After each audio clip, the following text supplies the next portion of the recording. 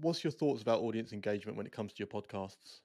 With Hear It and Have You Got 5 Minutes, actually, it was all through my personal and Harriet's like personal kind of like social media worlds. And I only sort of stripped out a separate Twitter for Hear It and Instagram for Hear It just because I thought it keeps a repository of the content Yeah. there and it's just focused. It's not a key thing like I must grow those channels, but it gives it a destination.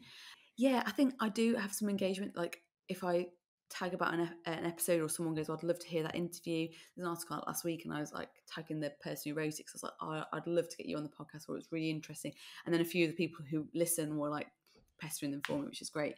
I think engagement is really key, but it's got to be natural. And I think if it feels like you don't want to, Yeah. it would be odd. I think the podcasters that do it really well are the ones where if someone tweets about or posts about the piece of content they liked, it's just like courteous to go like, oh, thanks so much for listening, or like really interested. Equally, I guess if someone listened and didn't like it, where do you draw the line at discourse on that? What feels comfortable? Like, I don't have Yeah. a particularly controversial podcast. Have you had any trolls? No, touch wood. No, I haven't actually. But you never know. Like, I think there's just the ways to handle it. I think, and I know my brother's a journalist, right? So he's had trolls previously about stuff, and I think the way he's often handled it, and Greg James has got a really great recent example of this.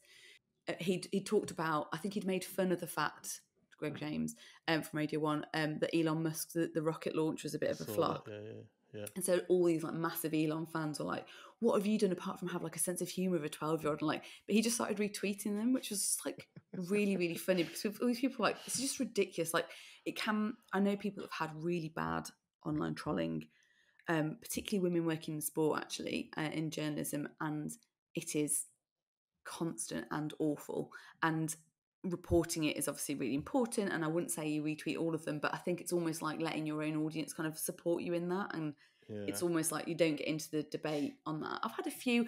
I had a troll actually. I'd blogged about, it's from a blog rather than a podcast. I'd blogged about the rise in vaping among teens in the UK. So 1 in 5 15-year-olds vape. Yeah. The rates are really high. And like, China have now stopped the sale of flavoured vapes in the country full stop because they recognise that's becoming addictive, but they sell it across the world. So the call is like, look, if it's getting people off smoking, great, but actually Yeah. it is becoming a thing in itself. And the shops, my blog was basically saying, the way that the shops are positioned. And I know because my kids walk past it, like, can we go in that toy shop? Because they've got fidget toys and like all these other things. And I was like, it's really inappropriate. And then I got a wave of American pro vape. Is that a thing? Like people going like, you're now discriminating people that adults that might need fidget toys. And I'm like, fuck off. So I kind of went, you're pro vaping, like, cool. My point is about UK, these are stats. That's my point. Yeah. But really, trolls aren't really interested in your point. It's just like they said I was spouting, fishing, aren't they? Yes, I'm spouting like and like lies. And if basically it was a veiled threat that if you were someone else, you want to be careful because I might do something like to highlight your lies. And I was just like, I think I put something like, "Are you okay, hun?" or something stupid like because I was just like, come on now. And loads of people were like, wow, okay.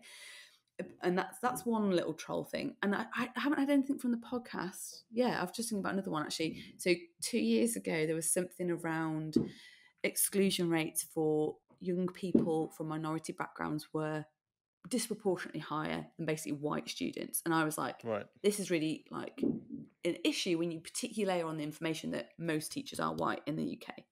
It's like fundamentally an issue. And it's talking about it and tagged loads of research in that I've been reading about it. There wasn't an article. I was retweeting a research report and I just had an opinion on it, going back to having an opinion.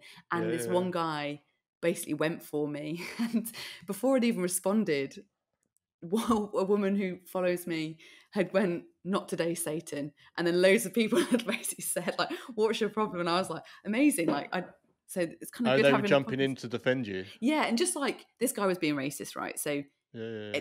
it was just one of those just interesting kind of responses. And again, I think, not get too embroiled in it, but there's me going, no, I haven't had a troll, but not on the podcast, but being opinionated with a blog or even just retweeting can be, joyous.